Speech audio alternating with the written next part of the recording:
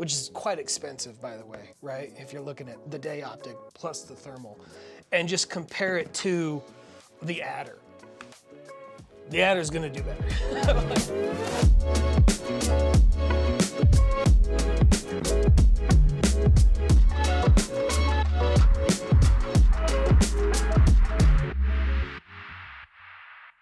Hey everybody, welcome to the AGM Table Talks video series. So this is a new video series we're going to start doing. The idea being that these are more, they're less formal, they're more of a discussion. So I'm Randy with AGM. I've got Justin here with me. We're both guys on the marketing team, and the idea behind this whole series is for us to really just have discussions about popular topics that we come across in thermal and night vision, in the thermal and night vision space. So as we started talking about, different kind of content that we could share with you guys, we kind of had this idea. One of the topics that came to mind, because we get it so often, was whether or not you should go with a thermal clip-on device or a thermal scope. So unlike many of the guns behind me here, these are all thermal scopes. We've got some thermal clip-ons in front of us, and we go to a lot of shows, a lot of demos, and we talk to a lot of people, and it's very common, especially for new people getting into thermal, for them to ask that question. Should I get a thermal clip-on device, or should I get a thermal scope? Mm-hmm. So I've got my own perspective on that. I've been kind of in the thermal night vision space prior to getting this job, and I've been here for a year and a half or so. And I've been in the industry for a good long time, so I've had an opportunity to play with different things at different points in my career. And so I've got my own kind of take on it. Justin, though, correct me if I'm wrong, you really, you're an industry guy, but the first time you dabbled with thermal and night vision was, well, at least dabbled more hard, was when you got this job, right? Yeah, pretty much. Being in the industry, you get to play with things a little bit here and there, and it's just a novelty, but like really diving in and learning about and experiencing it, yeah, just the last 6 or 7 months since being here. So it'd be interesting then for you to maybe answer the question, just as a general rule, what do you prefer?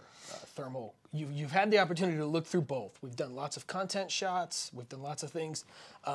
What's your take? So if you would have asked me earlier on, I would have gone with, I probably would have said the clip-on route. But having been in this for a few months and playing with it, experiencing it, and seeing what a lot of other people do, I would say, especially because I'm a gun guy, I have a few rifles around, a few different setups, and so I would just get a dedicated scope and have a gun dedicated set up to that. At this point, that's what I would do. So why you said at the beginning, and I think that's honestly consistent with lots of people that I talk to. A lot of people come into thermal maybe thinking they want a clip-on. Mm-hmm. And not that clip-ons don't have their place. They absolutely do. But just as like full disclosure, we probably sell way more scopes than we do clip-ons. You probably talk to any one of our dealers and they would tell you the same thing. Why did you reach that conclusion? So I think that, this is the reason that it's like the age-old question. It's why we get asked this so much, is that I think that the concept of a clip-on is objectively really, really cool.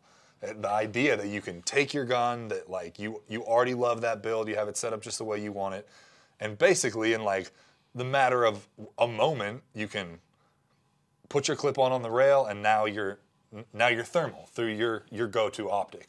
Yeah. That idea is really, really cool. It's very like it's modular. It's very modular, and it seems so simple to get to like a much more elevated place. Yeah. And so that's why I think a lot of the like from like a tactical standpoint, somebody who's more interested in like tactical style shooting or shooting for like more of a tactical purpose, less of like, oh, I have my hunting rifle. Sure. I think there's a lot of appeal to that idea. But you start doing it, you start learning it, you start experiencing it, and you learn that like, oh, it's not that simple. There's more to it. You can't necessarily just toss the clip-on and like tighten it down and like you're good to go.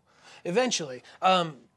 I think you touch on a point that I think is probably a big misconception, because you do bring up a good point. I mean, you've got rigs like this, and when we're talking about clip-ons, we're essentially talking about, with AGM, this one here, which is the Rattler, and then this one here, which is the Sting IR. So this is helmet mounted.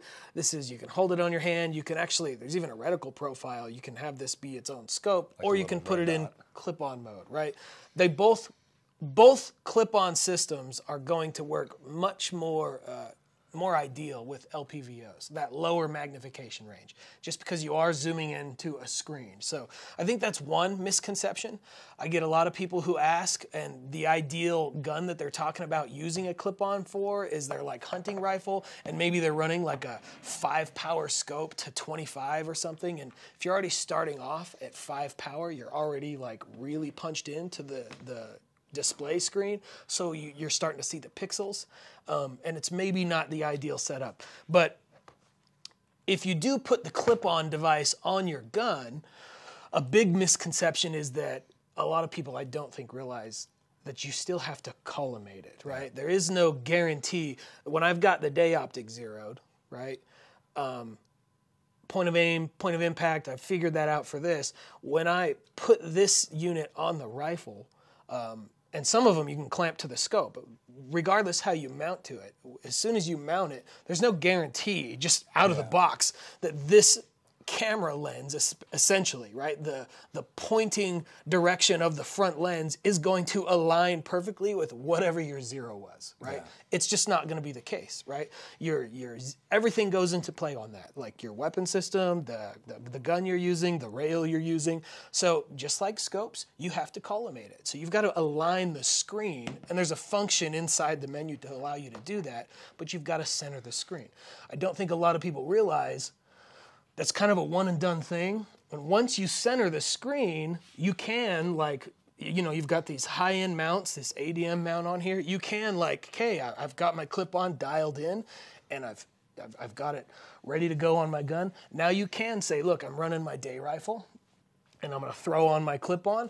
The downside is it's really only good for that gun. Mm-hmm. Whereas a thermal scope, you've got like 25 reticle, like, zeroing profiles. So you could throw your thermal scope on, you could have multiple zeros on the same gun, but you could also pass it around on different guns and just swap your zero by pushing a button. Yeah, caliber to caliber, gun to gun, distance to distance. Yeah. You're not saving any money either, right? I think that's another big one. You go to a thermal scope, a thermal clip-on, the price isn't determined by whether or not it's a scope or a clip-on as much. It's really more determined by the quality of the image that you're going for. So what would you say the ideal clip-on setup would be? I mean, I think that we had a great example just a couple weeks ago.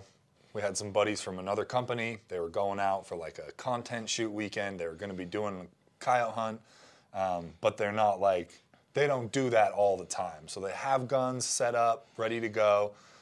So I just got the guy a clip-on. You know, he had an AR built out really well, good to go.